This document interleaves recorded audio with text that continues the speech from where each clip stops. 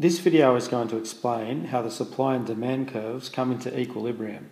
If you aren't sure about how the supply and demand curves work, you should watch the previous videos on these topics. We have an upward sloping supply curve that represents the possible actions of a business, and we have a downward sloping demand curve, and it represents the buying plans of consumers.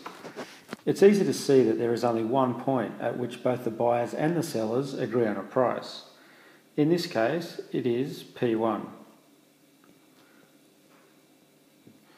At P1, the quantity supplied and the quantity demanded will be the same at Q1.